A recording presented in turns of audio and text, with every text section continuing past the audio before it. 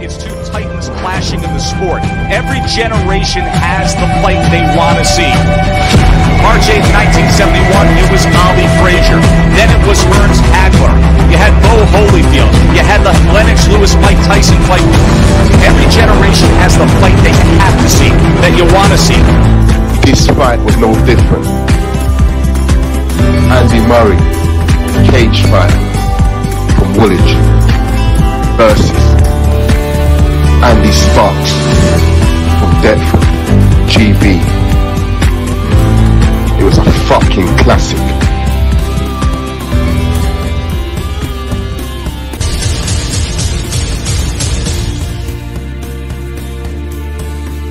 Sparks versus Lee Murray. Yes, people, another authentic good story. The big fight. Lee Murray from Woolwich, notorious cage fighter, also known as the mastermind behind the biggest robbery in British history, versus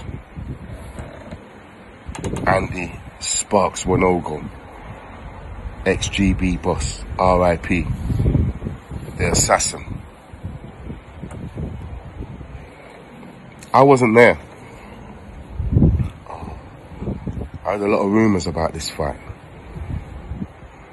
A lot of people was telling me that Sparks got knocked out. I heard that a few times. Didn't really pay it too much attention.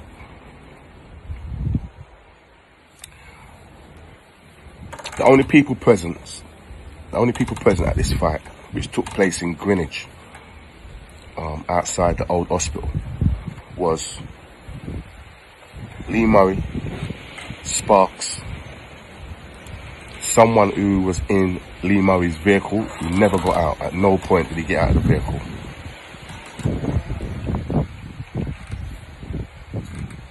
And also present was Paul, Sparks' older brother, who was sitting in the vehicle waiting for his brother. Unfortunately, he was wheelchair bound, so he also couldn't get out. But he had a bird's eye view, and I spoke to him 3 days ago, and he gave me the A to Z on what took place that day, how it went down. So, Sparks and Andy, Sparks knew Lee from Feltham. They was in Feltham together.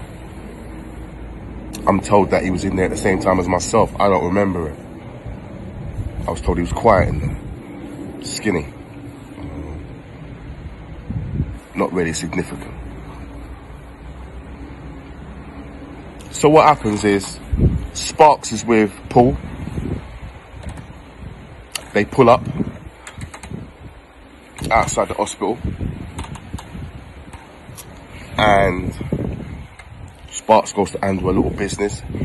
When he comes back, he bumps into Lee. Paul's watching. It seems at first the conversation is respectful. However, I'm told that Sparks then positioned himself in a boxing stance, southpaw. He wasn't actually a southpaw, but he could fight southpaw, but he went into a southpaw stance. On a thing of, make your move. You know, like that? It got heated.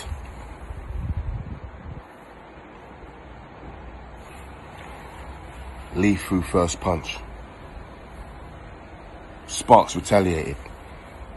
Then Lee tried to grab him and hold him. So they're scuffling. Paul's watching this from the vehicle. Frustrated, he can't even get out of the car. But he's watching. And he eases him off. Lets off a combo. This is Lee Murray. He's coming back with combos of his own. They're going at it. Left, right, left, right. I'm told Sparks slipped under one of Lee Murray's punches. Bang! Straight on the chin. Lee Murray was on his ass. Sparks just looked at him. Turned. Got in the vehicle. Paul asked him, who's that? He's on some dickhead, Lee Murray from Woolwich. Started the motor. Kept it moving. It's that simple. Sparks didn't get knocked out. Sparks touched Lee Murray on his chin after a little battle and left him sitting on his ass. R.I.P. Andy. Sparks were no go. Big up same way. Lee Murray. Peace.